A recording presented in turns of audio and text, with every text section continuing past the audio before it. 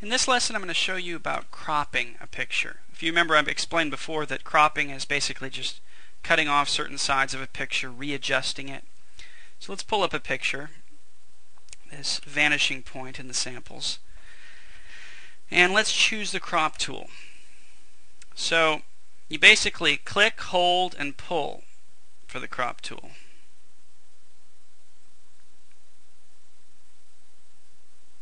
Now you notice how it's constraining it. It's not allowing me to pull it out this way, right?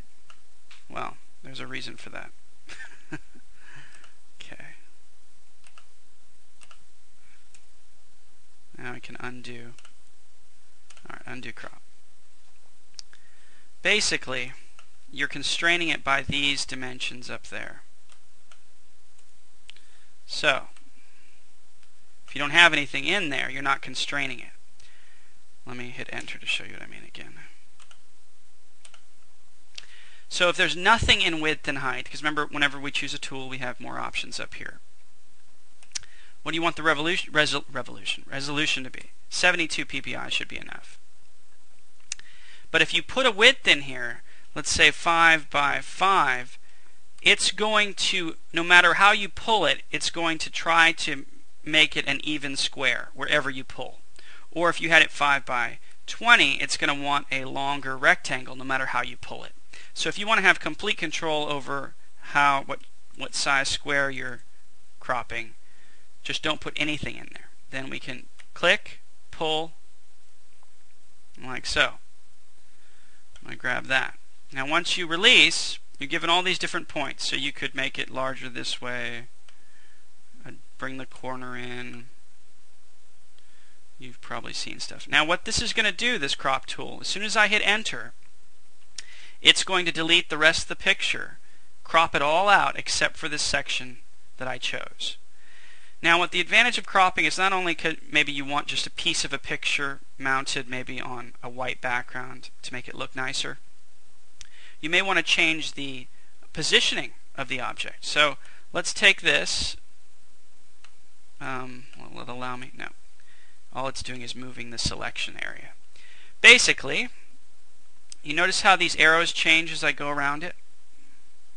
So that means that I can rotate like so. See? That selection.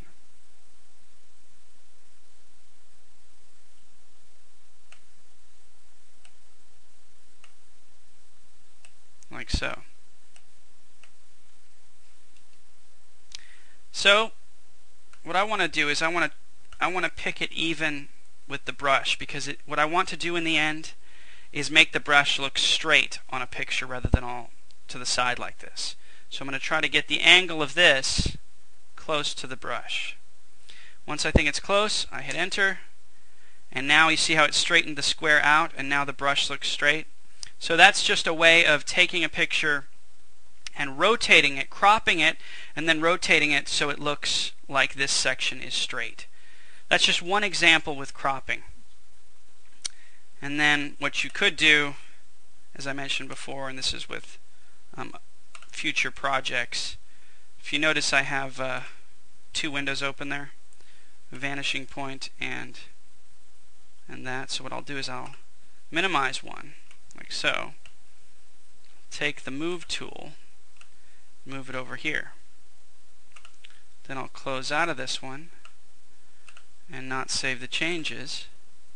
Expand this one, and now, see, that's one reason people crop, is they might create a different colored background and a border. But you notice I chose a higher resolution, so that meant when I zoomed in on this section, which was very small in that picture, I'm still going to retain the detail because I chose a 72 ppi. So there's a little bit about cropping.